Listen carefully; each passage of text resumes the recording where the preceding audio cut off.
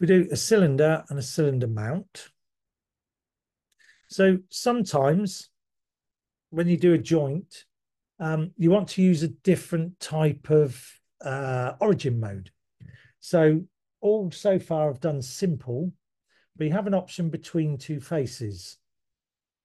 So if we do component one, if we do between two faces, we can select that face there. And then we can select, that one a bit of a distance, isn't it? There. And then what it'll do is it will still ask you for the snap point. Now the snap point is in the middle.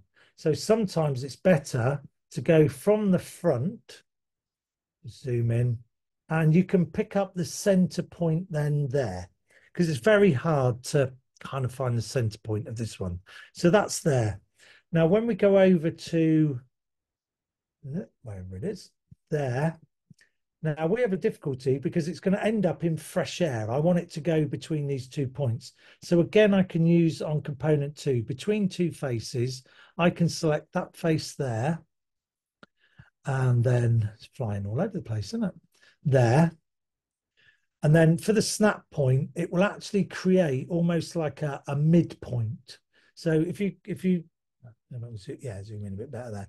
It's, even though I haven't created a midpoint, as in on the construct, because I've gone between two faces, it's transposed that point there and that point there, and it's created on this face. It's a bit difficult to select sometimes, but we're there. So if I select that, now it's on a silly motion at the moment because it's on ball. So we'll go for revolute. And then if we preview that one, no, you can't see it because it's the same color. So what that's done is that's basically created that as a joint in midair. So that's between two faces. Another one which is sometimes used, mostly you use just a simple one, but we have two edge intersection. Let's have a look at that.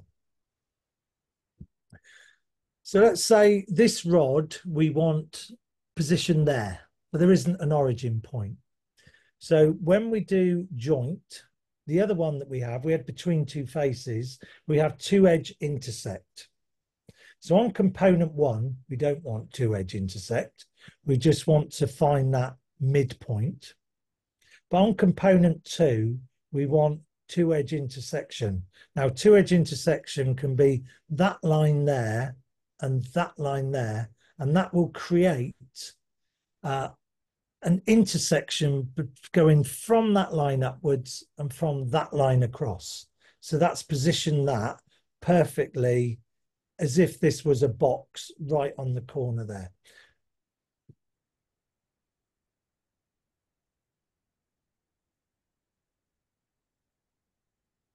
The other one that's a bit weird is when you have tangent box, tangent cylinder, and tangent ram. So I'm going to turn on component colors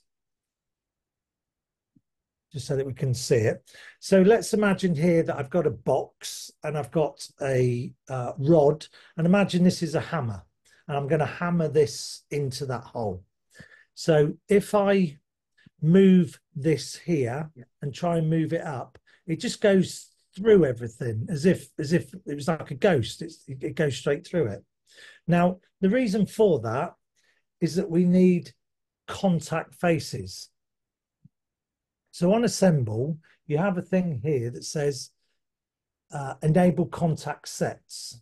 So when you go over to here now, you get a new tab and it says contact sets.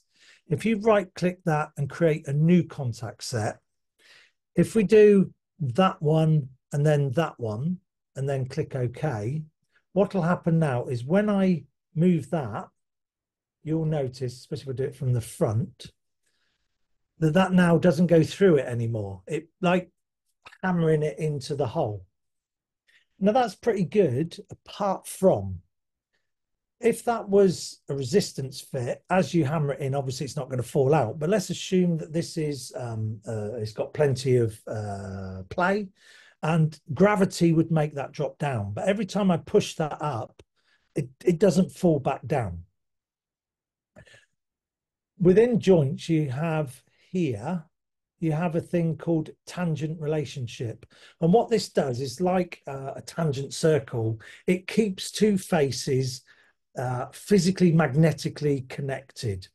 So if we do a tangent relationship, what it asks you to do is do the faces. So select a face on a body in component one. So let's select that one.